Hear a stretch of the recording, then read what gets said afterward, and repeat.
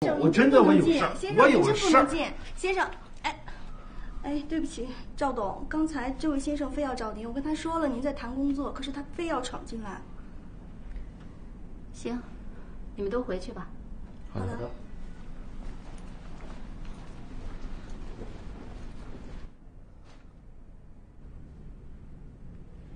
你来干嘛？我来看看你不成吗？不成。圆圆，你也不能太绝情了吧？人说一日夫妻百日，咱们8年的婚姻，咱不说百日恩吧，最起码我到了你的门上，你不至于哄我吧？有话赶紧说。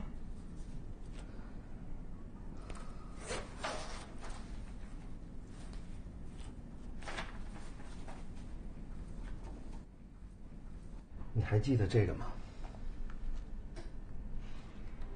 这是什么？我就知道你忘了。这是你当年送我的结婚戒指，虽然是包金的，可我今天无意识看到它，我心里觉得特别的激动。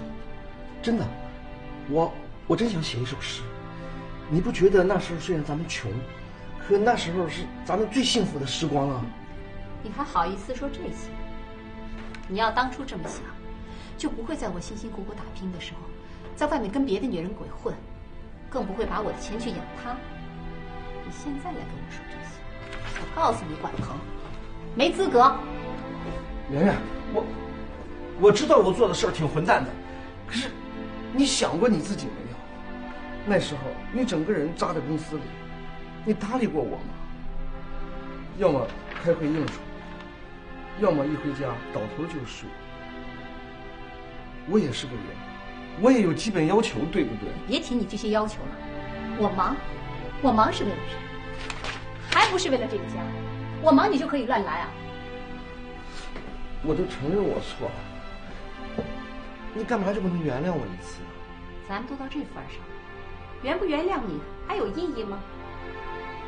如果你真想听，好，我再说一次，我告诉你，管鹏，我原谅你了，成了吗？你这招怎么叫原谅啊？那你还想怎么样？复婚是不可能的，我对你一点感情都没有，更何况我现在有爱人。太可笑了吧！爱人？魏明跟你有爱吗？用不着你来指手画脚，有没有我心里最清楚。走吧。圆圆，你怎么这么糊涂啊？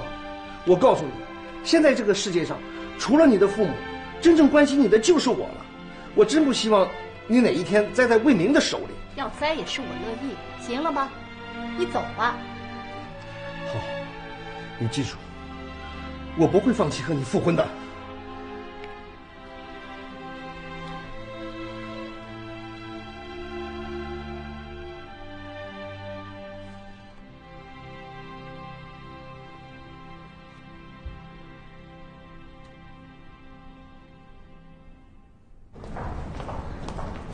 哎，你帮我把包拿着。哎，这个颜色挺好的，我喜欢粉色的。还有这个，您都可以试一下。啊，不错。你去试试啊。去吧。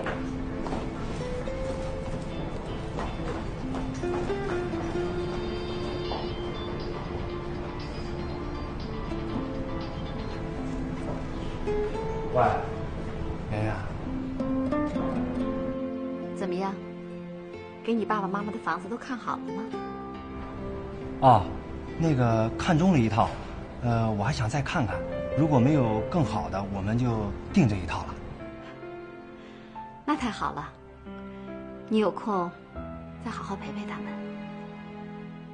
我没事儿，我就是突然有点想你了。啊，你替我问他们好，说以后我一定去看他们。你放心，我一定把话带到。我最晚明后天就回去了，回去之前给你打个电话。哎，好的，宝贝儿，再见啊。魏明，魏明，你看看这个好看吗？哎呀，不是这身衣服漂亮啊，把它买了吧。哎，不用，我再去试试那套先。好了，去试试。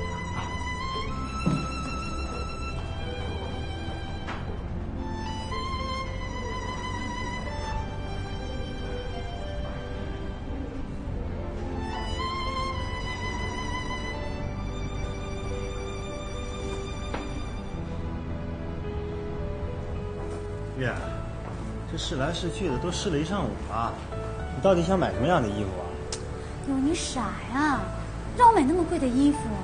你没看那衣服上面的标签，最便宜的1000多块钱，1000多块！我要去服装批发市场批那么大一包，我还去买它的，为它攒。哎呀，早就跟你说过了，不要在乎钱嘛。试试的。知道吧？我今天把我所有喜欢的牌子都试过了，就算穿过了，有什么不好？不是，你说你吧，你好歹买个1、2件也行啊。过瘾就可以了。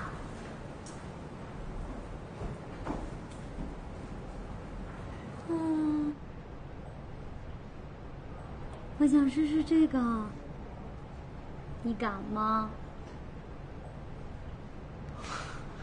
行，满足你这个愿望，走。怎么又是你？你来干嘛？是这么回事儿，我跟国内的现代诗人合作出了一本诗集，我琢磨送一本给你，分享一下我这几年的成果。进来吧。哎，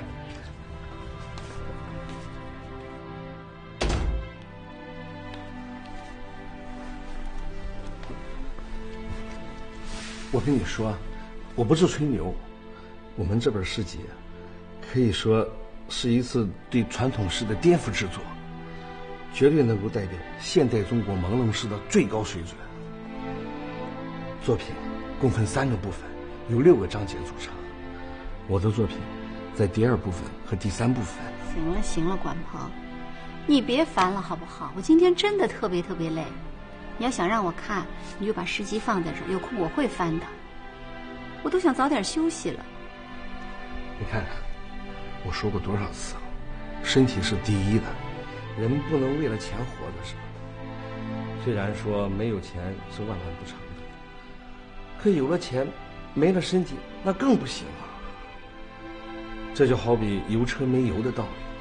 就拿你的车来说吧。行，你烦不烦呐？我真的很累。我给你按摩按摩。别碰我。圆圆，你怎么得理不饶人呢？我都知道我错了，我很后悔。尤其看到你现在这样的我，你知道我多心疼你啊。圆圆，你就给我一次机会，让我在你身边关心你、照顾你。真的，我真想弥补我的过错。弥补？用不着，你弥补我了，那我现在男朋友怎么办？他算你的男朋友，他那是对你另有所图。他有什么好啊？他不就是比我年轻吗？年轻怎么啦？年轻就是罪过啊！我跟你说，管鹏，魏明比你好多了，他知道疼人，他对我关怀备至。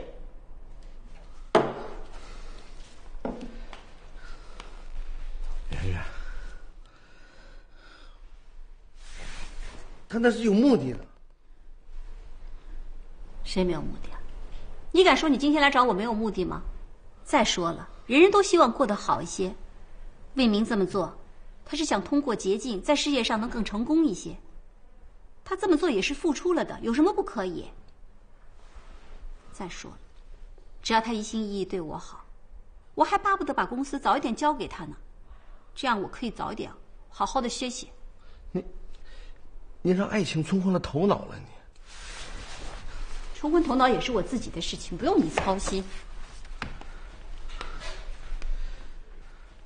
行啦，你别烦我了，好不好？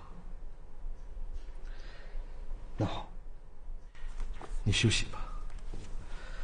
等你休息好了，找时间咱们再聊。这诗集我先放这儿了，你抽时间看看它，啊？嗯。